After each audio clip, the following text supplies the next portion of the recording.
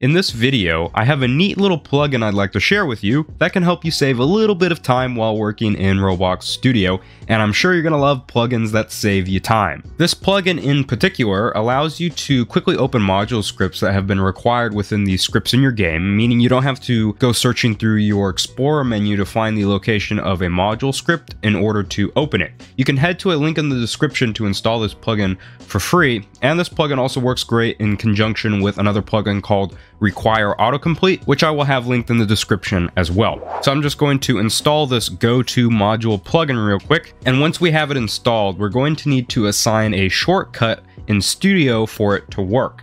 So we can head up to the File section, open up Advanced, and then go to the Customize Shortcuts, which will open up this menu, and then you should be able to search for something called Go-To Module. I already have it in here with my shortcut, but there's going to be no shortcut here, and you're going to want to double click it and assign a new shortcut to use this go-to module function.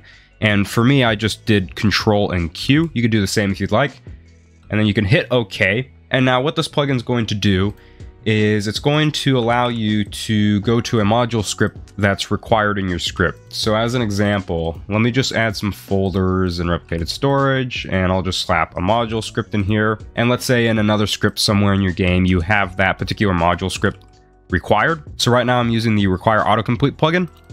But let's say you had some kind of module required in your script and you want to be able to go to this module. Maybe you need to make some modifications or something, and you don't have it open in your script editor, and you don't want to spend time looking for wherever it's located inside of your Explorer menu. Well, all we need to do is have the line selected where we have initialized this variable with the require function call, and we just need to press the keys for our shortcut. In this case, that's Control and Q, and once I do that, there you go, it opened up the module for me, and I didn't need to go looking for wherever it was located in replicated storage.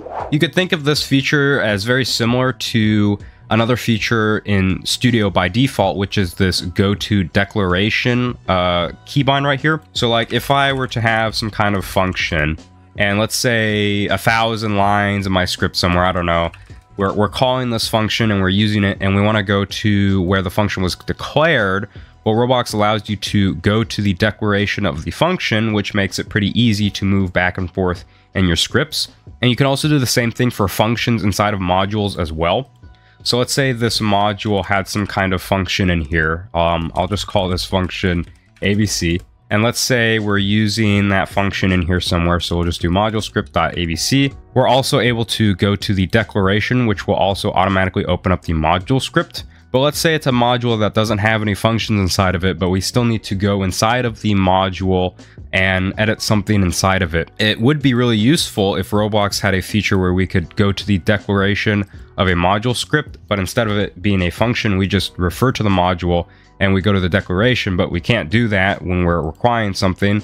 You know, we can sit here and try like, hey, I want to go to this module script. Can you open it up for me? No, ROBLOX Studio doesn't have that by default. So that's why I made this simple plugin that allows you to automatically open it. How this plugin works is that it just grabs the full name of the module based on the text inside of the require function call. So it'll go to replicated storage. It'll look for a child called folder. When it finds it, it'll go inside of folder to look for the next child, which is folder. And then once it finally finds the module script, it attempts to open it. If it was unable to find a module, then it'll spit out a warning message inside of the console. So let's say I had the wrong line selected, like let's say I had this line selected and I try to use my shortcut, it's going to say that it failed to find a module on this selected line of line 5 because there's nothing on this line.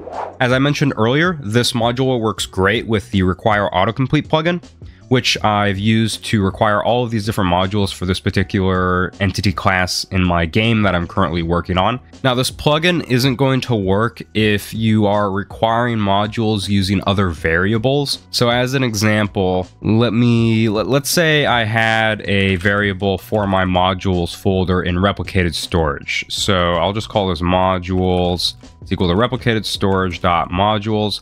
And I used that instead of replicated storage.modules. If I did something like that, then it's no longer going to work because unfortunately my plugin's just not smart enough to figure out what the heck modules is.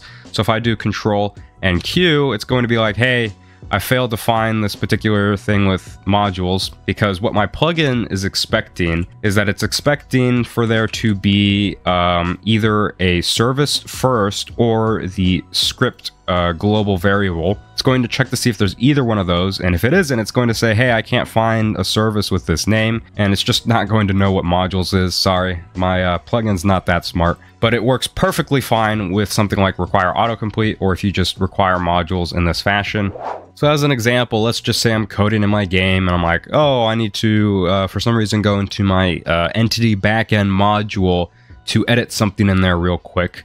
Well, before I would usually just go to the Explorer window and just search for it and try to find it and have it appear in here, but that takes a long time. Wouldn't it be cool if I could just first go to the declaration of this variable, which I can do by pressing Control and click, and then once I'm there, I can just press Control and Q, and then it opens it, just like that.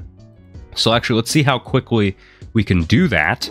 So first we'll do a speed run to see how fast I can get to my entity backend from the Explorer window. I'll search for entity backend. There it is. Open it. Okay, I'm there. Now let's try doing the other way with plugins. First I'm going to Control click, Control Q, boom, I'm there, much faster. So I hope you'll find this plugin useful in certain situations to save you a little bit of time. In most circumstances, the go to declaration feature should suffice for you.